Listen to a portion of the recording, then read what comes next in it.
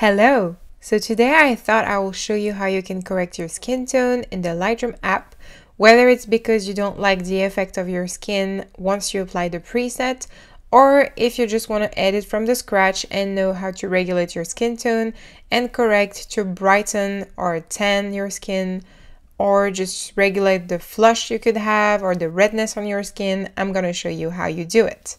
So I'm gonna first apply a preset, and I'm gonna show you one where I like the look in general of the photo, but my skin tone looks a bit off with the preset on. It looks a bit gray, it doesn't look natural. I like the general color of this photo and this edit, but it doesn't suit my skin tone. So I'm gonna validate the preset and I'm gonna correct that skin tone, okay? So I'm gonna zoom up on myself. And I'm going to show you the first tool I'm going to use is the light tool, this one. Okay, and in this light tool there's general settings that I can switch to correct my skin tone. All right, the first one is exposure. If you start off with a photo that is overly bright or too dark, it's going to affect your skin tone. So you need to either regulate. So let's say my photo would be really bright like this, I should lower it down, and if it's too dark, I could bring it up. Okay, now I like the general exposure of this photo, so I'm not going to change it. The second setting that can affect your skin tone is the contrast. If there is too much contrast on your face or not enough contrast on your face, that can turn weird. So you want to adjust this one as well.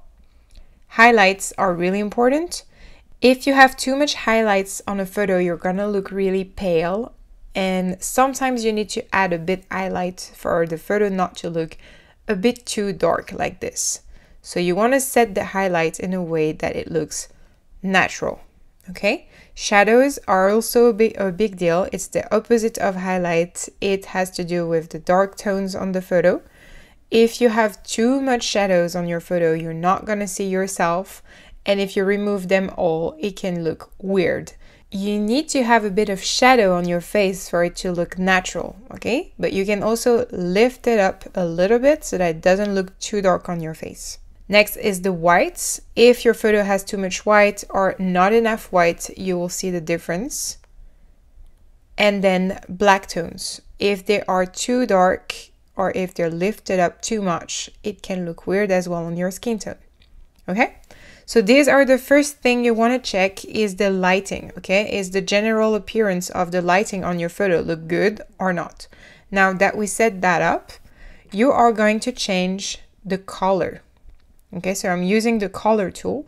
And in this tool, I have four main options, which is the temperature, the tint, the vibrance, and the saturation. Temperature is my color too yellow or too cold? Too warm, too cold, okay? I can set that up for something nice. Is my photo or my skin looking too pink or too green?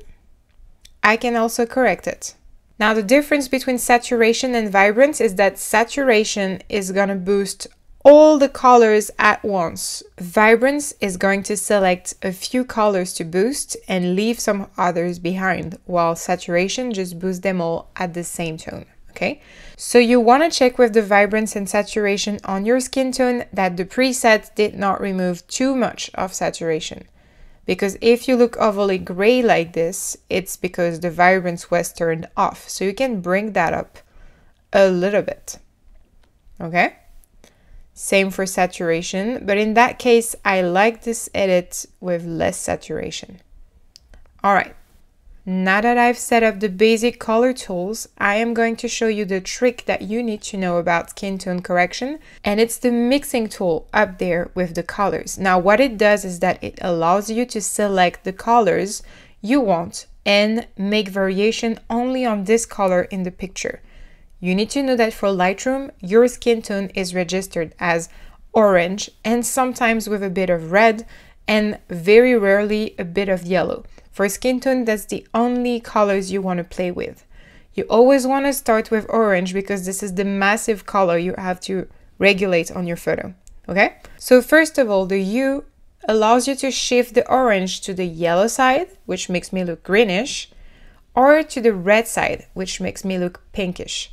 So if you look too pinkish on your photo or if you look green, you want to adjust the hue so that you have a natural looking skin tone. Okay?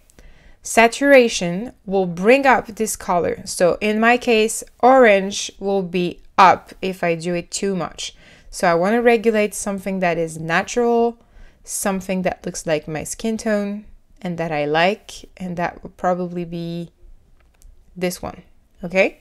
Now luminance is going to brighten up or darken the orange tone.